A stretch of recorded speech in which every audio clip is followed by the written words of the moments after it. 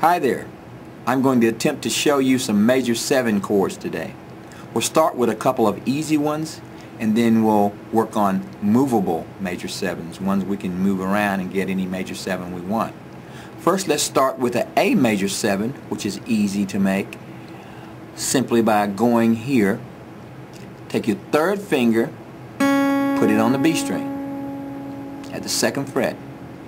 You're going to also take your 2nd finger, that's 3rd finger on the B string, 2nd finger on the D string at the 2nd fret, and then you bring in your 1st finger on the 1st fret on the G string. Now we're going to strum down from an A. We're going to start with an A and strum from there, and that.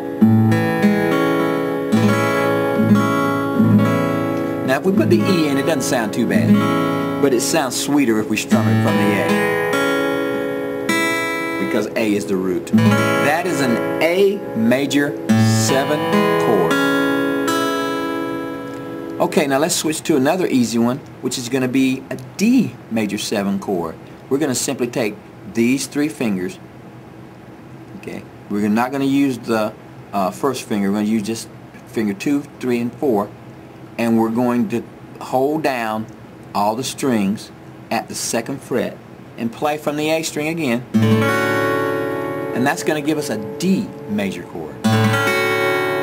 D major 7. D major 7.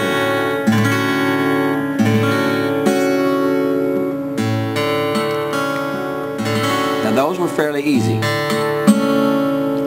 Now we need to learn how to play a more difficult one so that we can move this chord up the fretboard any place that we would like. Okay, so let's go to C major 7 here.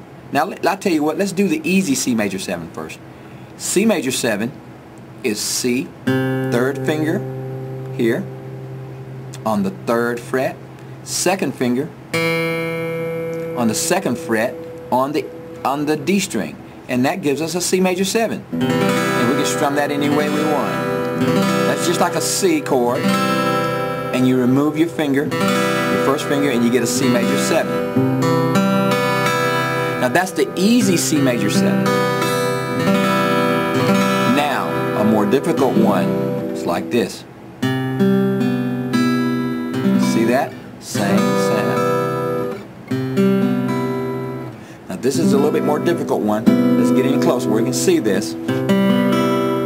Okay, we're going to pretty much bar everything at the 3rd fret, and then use our other fingers to come in. We don't have to press down too hard once we get these fingers in place. Okay, so bar 3rd fret, bring in your 2nd finger on the G string at the 4th fret. Bring in your 3rd finger on the 5th fret on the D string, and bring in your pinky on the B string at the 5th fret. Okay? That's your C major 7. Okay, I hope you can see that.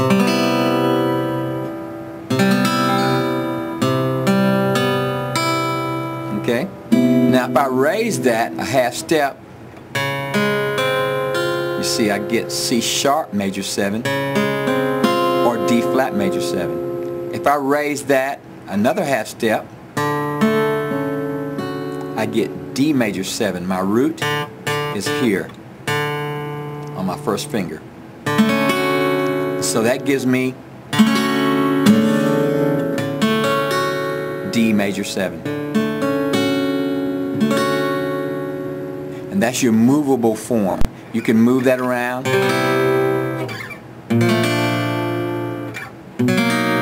and get any major 7 that you want. Okay. Alright, work on that. That's it for major 7s. Hope you enjoyed this, and come back to see us soon here at EEMusicLIVE.